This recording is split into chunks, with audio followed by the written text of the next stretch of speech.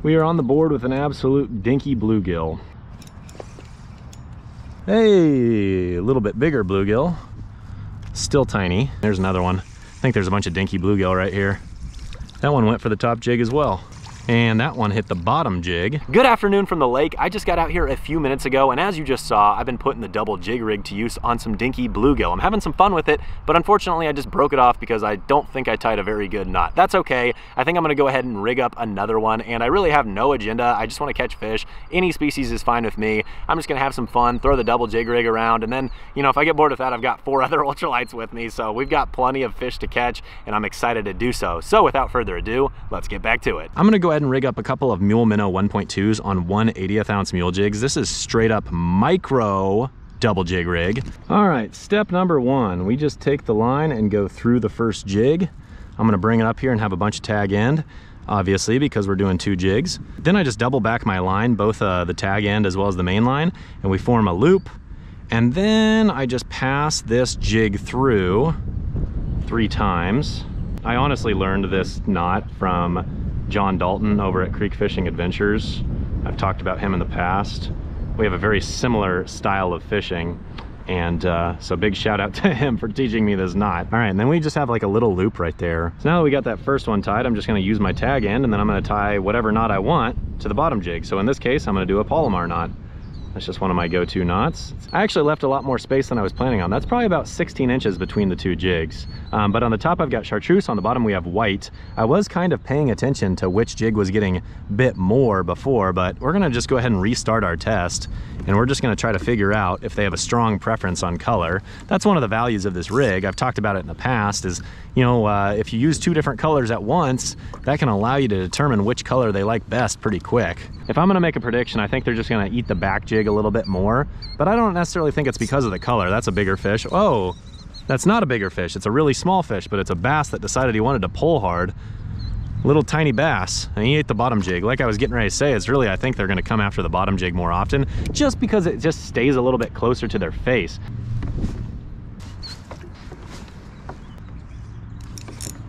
That feels better. There we go. What's this gonna be? I hope it's a crappie. I would love a crappie today. I bet this is a bass though. It's definitely a bass. That's a bass. I wish this was a crappie. That'd be a nice crappie. That ain't no crappie. Oh, God bless. She's pulling. She's pulling. Oh gosh, is it a bass or is it a pike? Is it a, that's a bass. Hey-oh. All right, well, it ate the white one, so, oh boy. It's a nice bass. Especially when you're talking about a little 1.2. Oh, it's got a lamprey on it, dude. I've actually never caught a bass with a lamprey on it. Look at that spooky thing. Oh my gosh, that's weird. I don't like those things. Look at that scary looking critter. Oh my gosh. Ugh, look at that nasty thing. There you go. I don't know if you're supposed to take these off, but oh, that's spooky. I don't like that. I'm gonna grab me some pliers. Ah, ah, he's in my kayak. Oh my gosh, he's on my seat. Okay, not cool. Okay, one sec. Not okay, not okay. Get out of here. Oh my gosh, ew. It's like a little snake, bro. Oh my gosh. This guy's got a wound now. That thing's crazy. I'm gonna get him back. Hey, buddy. I honestly don't know if I should have taken that thing off or left it on. I don't know what the best option is. That thing was scary. The way it swam is like some sort of weird horror film, dude. I do not ever want to see another one of those things in my life, let alone one coming after me, because that thing's weird, dude. Those things are ugly. I think there's some species of lamprey that are actually native, and then there's some that are like straight up invasive, and you don't want those around. And I don't know the differences between them, and I don't know how to identify them. I'm not like an expert. I've never, that's like the second one I've seen in my life. So I didn't really do anything with it. I just threw it back, but God, that was weird. Weird fish, man. Weird little critter. So far, between the chartreuse and the white jig, I'm 2 for 2 on the white jig. So we'll see. You know why I think I am spooked by that lamprey is because its face is like legit like a demogorgon from Stranger Things. For those of you who watch Stranger Things, you know what I'm talking about, man. They're spooky. And so that thing's basically just a demogorgon. Hey, I just missed a little tiny bluegill on the bottom jig. 3 for 3 on white. Can't really count that because I missed it, but still, he chose the white jig instead of the chartreuse. There's one. Another little bass. Hey, he ate the chartreuse jig though. There we go. Okay, 2 on the bottom one and 1 on the top. I'm not gonna count that missed bluegill because I didn't land it. All right, chill out, bud. Dink. Hey, went for the bottom jig. I don't care what the size of the fish is at this point. I'm just wanting to learn. It's kind of fun. I don't know why this is fun to me, but just trying to figure out which jig works better.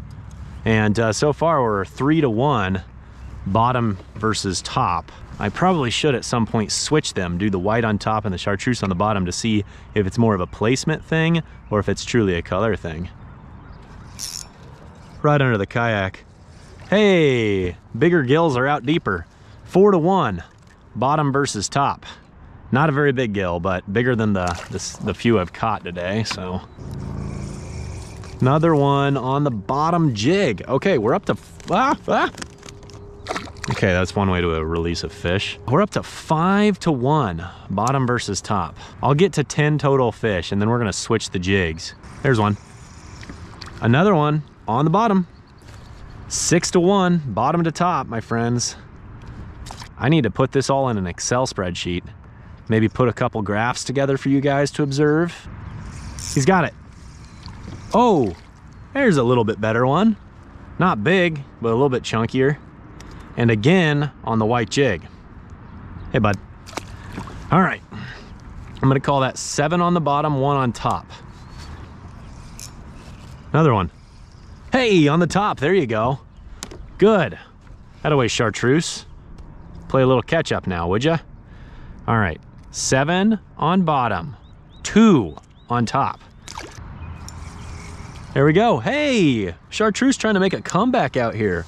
7-to-3. Okay, I am going to re-rig, and then we are going to fish with the chartreuse on bottom and the white on top, and we're gonna see. There we have it. We've got white on top and chartreuse on bottom. And I'd say the gap is about 16 inches again, so I did a good job rigging that up. Now, like I said, 7 fish on the white last time, 3 on the chartreuse. So now the question is, will those numbers be somewhat in line, or is it going to be completely different? My theory is that we're gonna be around 7 to 8 fish on the chartreuse this time, and then the other ones are gonna be white. But that's what we're doing this for. This is fun. I don't know why I'm having so much fun with this, but I really am. This kind of stuff is super interesting to me. The reality is I probably need to do more tests to really get a true amount of data. Like I said, I should probably plot all this in Excel, do this like 20 times and see if we can come up with a consistent pattern. But I'm not gonna do that because I just don't want to do that. So let's get back to fishing, because that's really why I'm here. I mean, I just want to catch fish. I don't really care what the numbers tell me at the end of the day, but it is interesting. Okay, I'm rambling.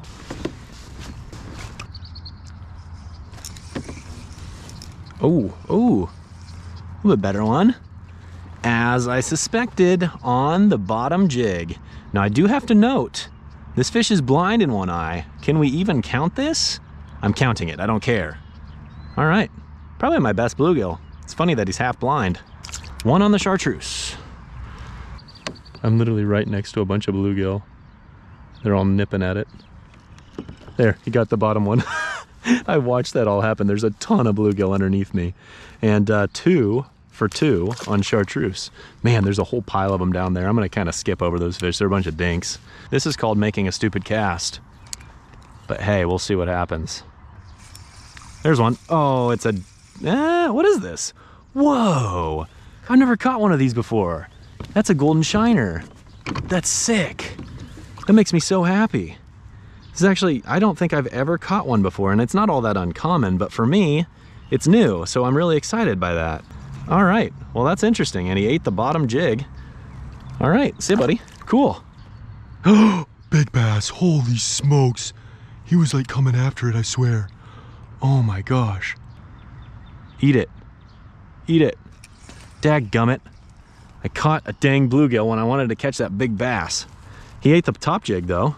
All right, 3 on the chartreuse, 1 on the white. I want to catch another golden shiner, guys. I'm getting so distracted right now. I'm around a lot of fish. So I'm just like straight up, squirrel, squirrel. It's another one. It's another. Yes, another golden shiner. Smaller than the first one, but sweet. I have now caught 2 of these fish. Trophies. All right. And on the chartreuse, 4-to-1. 4-to-1 chartreuse to white. Oh, wow. Oh, wow. Golly, he's not that big, but he fought really hard. And it's a bass on the chartreuse. Okay, we are now 5-1 chartreuse to white. I'm honestly super surprised that I've never caught any golden shiners before. There's a little bit better feeling fish. No, he's not all that big. He wanted to be big. And that would be another largemouth, this time on the white jig. 5-2. Is the white gonna make a comeback? I doubt it, but it might. You never know. And on the bottom jig again. 6-2. Man, we might end up with the exact same numbers as before. That'd be kind of funny. There's one. Ooh, uh-oh. Mr. Bass wants to go down in this grass. Ruh-roh, ruh-roh. This is where this rod being a little bit heavier may not be the worst thing, but that 2-pound monofilament is not exactly ideal. I can't tell which jig he's on. I cannot tell. Is he on the shark? He's on the white. Oh, Ethan, you stupid, stupid idiot. Arg. Dadgummit. Now he just kicked off and he's got a jig in his face. The good news is that tiny hook is gonna come out with no issues. Well, now I have to re-rig off the exact same colors to continue my test. So that would technically be, I am gonna count that fish as a catch because that was stupidity on my end. So that would be 5-3, or no, 6-3 chartreuse to white. So now I gotta rig up the double jig rig just for one more fish.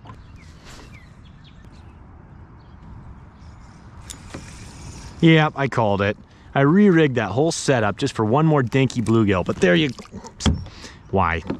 There you got it. There you have it, my friends. There you have it. Well, I'll tell you what, that's kind of funny how that worked out. 70%, my friends. 70% of the time you catch fish on the bottom jig. 30% of the time you catch fish on the top jig. That's what we learned today. Now, obviously, that is not necessarily going to be the case always, because there are probably times and conditions where color makes a far bigger difference, but today it didn't feel like color really made a difference at all. It felt like the bottom jig was just the one that was gonna get bit more. And again, I think my theory is that basically that's gonna be the one that sinks quicker. It's gonna be in their face more often. So I feel like they eat that because it's closest to them. At the end of the day, pretty much all fish species want to expend the least amount of energy possible to eat that meal. So they're not gonna swim just a little bit further because of a different color, or at least in these conditions they won't. But in some conditions they might. So maybe I should test this again in the future. This was actually kind of fun for me. That being said, I think I'm actually gonna keep exploring. I'm gonna go check out some different parts of this lake that I haven't fished yet. And I'm actually gonna make a separate video because I figure, you know, by this point I've caught a bunch of fish, I've had a good time, but I wanna pick up one of the other rods and kind of focus on something else. So that's what I'm gonna do. Thank you so much for watching. Make sure to stay tuned for the next video. We'll catch you next time.